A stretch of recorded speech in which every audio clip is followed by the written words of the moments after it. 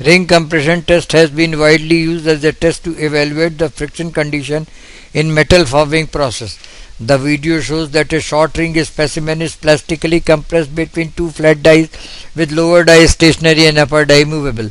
On the top left corner in the video, one can observe the simulation conditions. The specimen material is aluminum alloy with friction shear factor M as 0.5 and initial outer diameter to inner diameter to height ratio as 60:30:20. The press used is hydraulic press with ram speed 5 mm per sec and forging is done hot. On the top right side, simulation results show the final inner diameter as 20.33 mm with decrease in inner diameter by 32.24% on 50% reduction in height at the bottom.